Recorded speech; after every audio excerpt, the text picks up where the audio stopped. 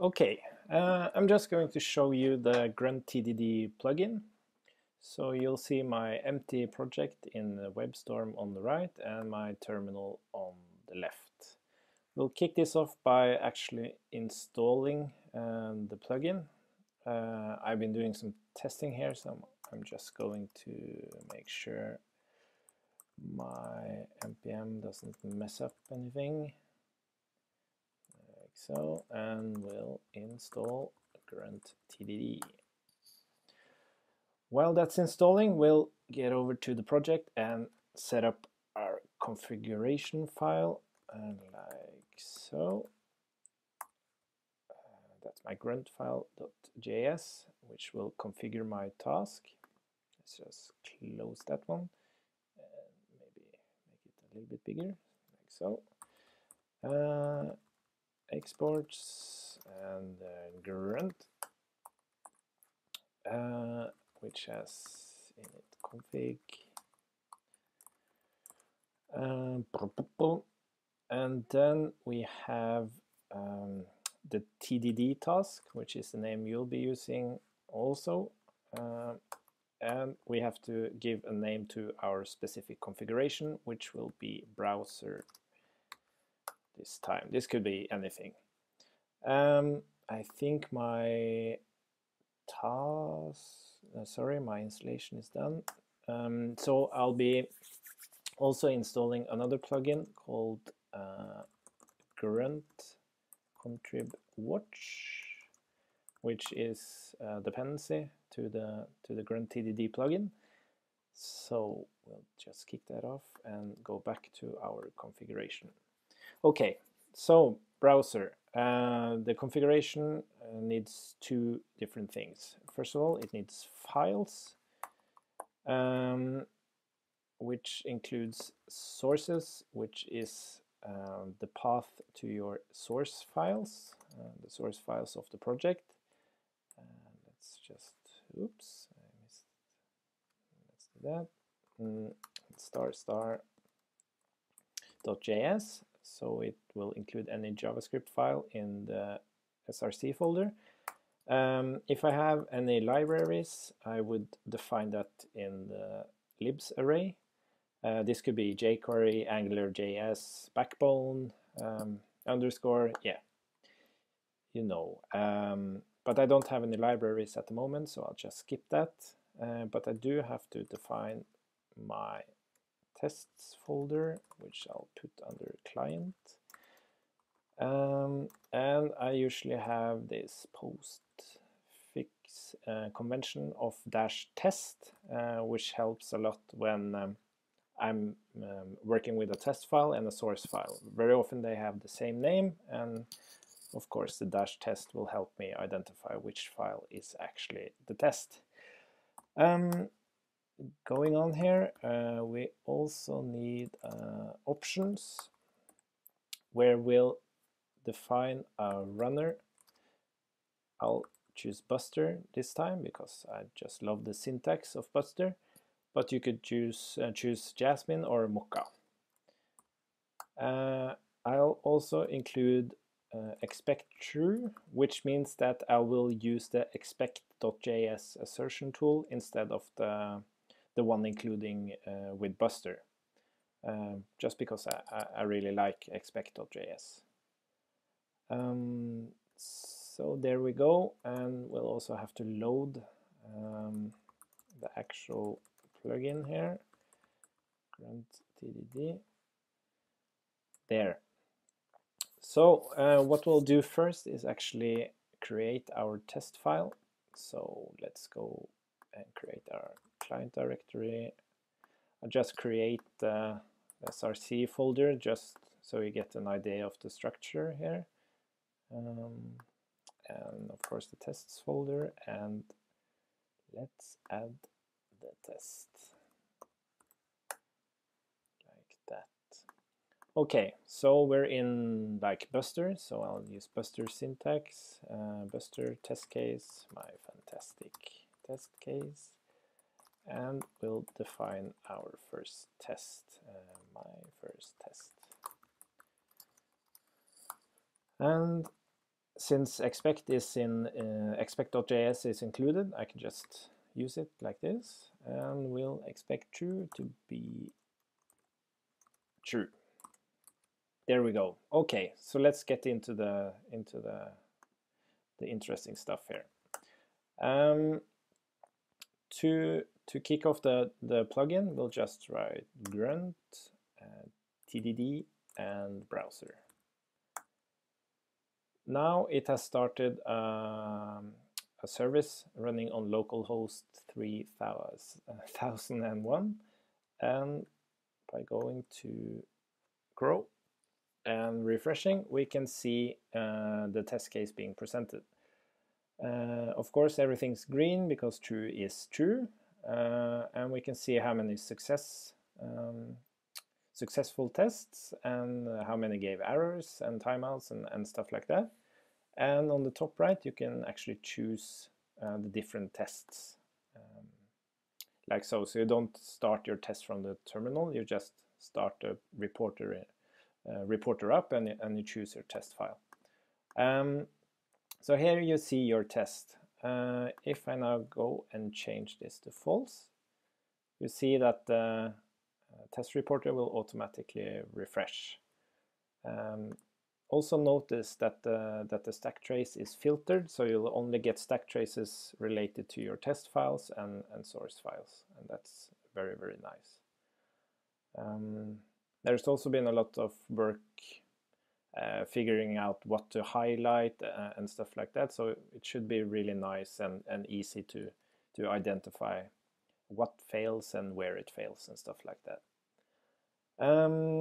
I also want to show you the collapsing of tests. So if I add my second test like that, and we'll expect that to be true also. Sorry about the bad examples here, but this is not to help you write your tests. It's just to show you the process of writing tests, which is frankly the most important part. So I'll save again, and it pops up in the reporter. So if I go to the browser window and hit my spacebar, you see that the tests were collapsed, like so. So if I go back and I fail one of the tests, it pops right back up. So you can imagine having like 40 tests nested within each other and all that. It will of course collapse like you'd expect and highlight the error like you see here. So that's collapsing tests, and really that's it for like normal browser tests. So let's jump into Node, which also actually represents the test results in the browser like you see normal browser tests. So we'll first have to add a new configuration. Let's just call it Node. Again, defining where my files are located. Server, oops, like that. Libs, no libs. This would of course then use require to load any modules before running the test. Not very common, but it's possible. Again, server tests, and we use the same naming convention here.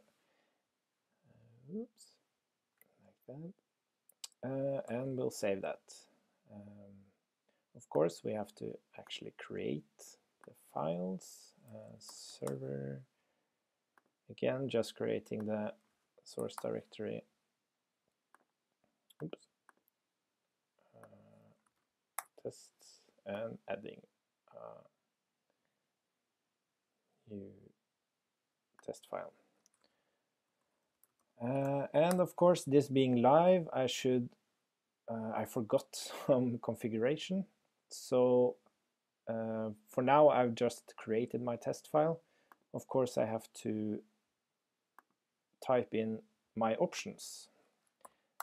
And normally, I would of course use Buster as a runner, but just to show you what this thing can do, I'll change to Jasmine when doing node tests. I have to tell the plugin to actually run the tests in Node, and again I'm going to use the expect assertion tool. So instead of Buster and Jasmine, I could of course also use Muka, like that.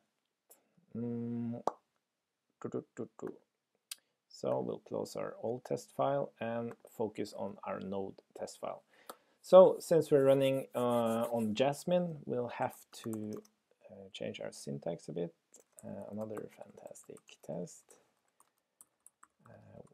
which looks like this. This is of course also nice. It's just typically when you write code, you write it, well, at least I do, like in objects and methods and stuff like that. And it's really nice to have your tests written in that manner also. Actual test. There we go. Expect true to be true. Okay, now that's ready to roll. So we'll change back to the terminal just to close the current process and fire it up again, where we're running on the node configuration. Again, it's the same thing. You just go to your browser and refresh, and here we see our test result being presented.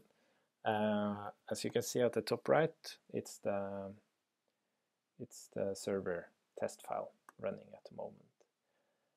So if I go to my test and I change it, the same thing happens as you saw earlier. The cool thing here is that the test is of course actually running in Node, but the result is collected from Node and passed to the browser, so it can display the same kind of result which you saw earlier on the browser tests.